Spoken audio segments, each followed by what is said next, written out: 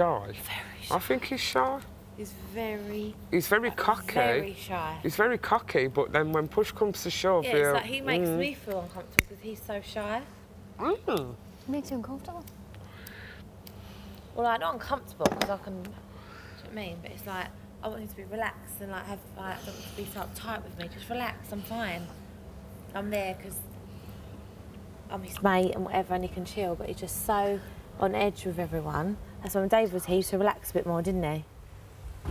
David was like his little backup plan. David was like, you know how you've always got two friends?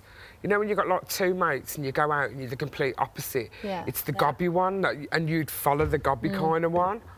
Because like you'd find you could pull through. I love the more out one there rather than the quiet one. Because you get, not for me. I need someone more confident and like can control me. Like, you know what I mean? Like, you like somebody to take, right, babe, take the lead. Go and get a drink, yeah? You like someone to take the lead. How you doing? That's cool. I like that. Like, nice. I'm like, oh, I'm right, nice babe, controlling. Yeah, not like, no. Just someone to take the lead. Yeah, just nice and happy, not like all on edge and...